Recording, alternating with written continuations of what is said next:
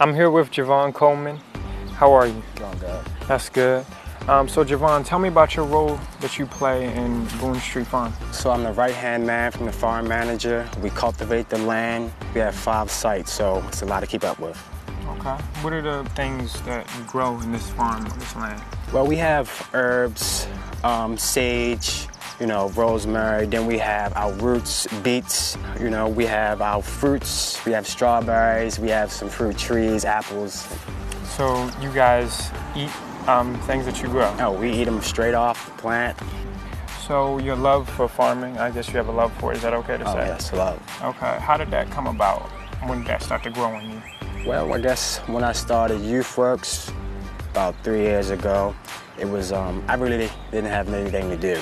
So I had to find something to do, and this piqued my interest. Okay. What were you doing in YouthWorks that made you realize you did like farming or you love farming? Well, growing my own food. I didn't know how to grow food. I didn't know where half the food comes from. So what does cultivate the land mean? Pretty much you want to work the soil. You can't just place a seed in there and the soil is not worked. You want to give it some air underneath. You want to make sure it has proper nutrients. So, or your plant won't grow.